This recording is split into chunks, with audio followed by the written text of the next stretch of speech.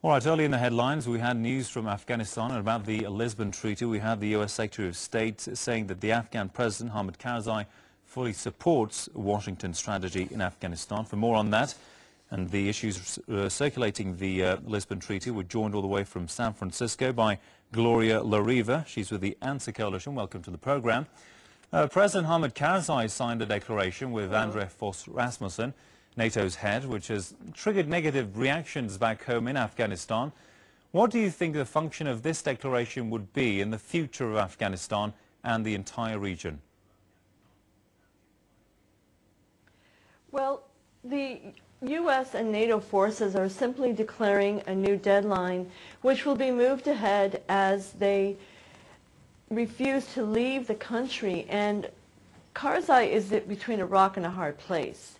He has recently been calling for, strenuously calling for an end to the nighttime raids and the drone strikes, which are killing many civilians and destroying so many villages. And now he finds himself agreeing totally with the United States and NATO because of the pressure. You see that President Obama said, quote, if we're ponying up billions of dollars to help develop and build his country, then he has to understand, pay attention to our concerns, the concerns being U.S. domination of the region. Well, a phrase in the declaration says, quote, U.S. forces transition will be conditions-based and not calendar-driven. What do you make of this? What it says is that if they can pacify a people who will accept either a permanent occupation without a resistance or a domestic force that has been trained by the U.S. to pacify the population, then they could conceivably consider a withdrawal. It's anathema to the will of the people who want the freedom and the total end of the occupation. It's unacceptable that there is a deadline several years forward, and we and many others around the world are increasingly calling for an immediate end. We, of course, call for an immediate withdrawal of all U.S. and NATO troops.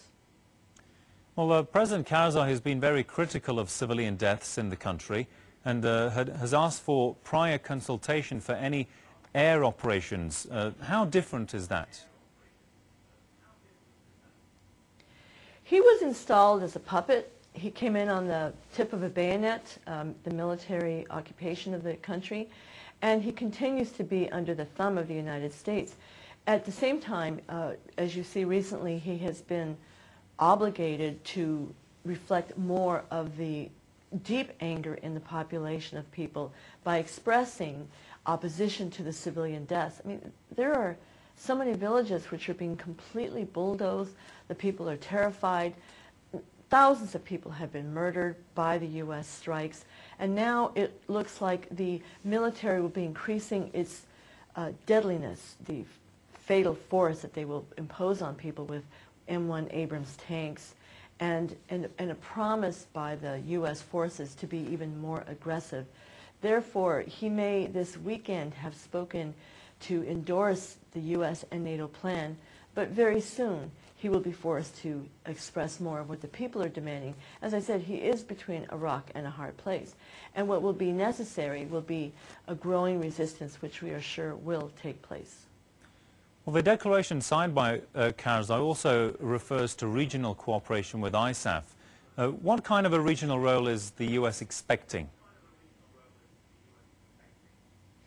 Well, they have been behind the scenes pressuring Russia to accept transit for more troops, more military presence, and that's part of it. There are many other agreements that we may not know of.